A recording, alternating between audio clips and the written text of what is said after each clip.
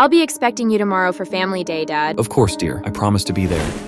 You can leave early today. I know it's Family Day at your daughter's school. Thank you, sir. Where is Dad? The program is starting. I hate you, Dad. You promised to come. I'm very sorry, dear. Let me explain. I was the only one who doesn't have parents there. Let me explain, dear. I was alone and waited for nothing. I was the only one who doesn't have parents. No, dear. You're not the only one. What are you talking about? Finally, I can go to my daughter's school for Family Day. Please help my dad. We got into an accident. Where? It was your classmate, dear. His dad is gone forever, just like what happened to your mom. Appreciate your parents' sacrifices.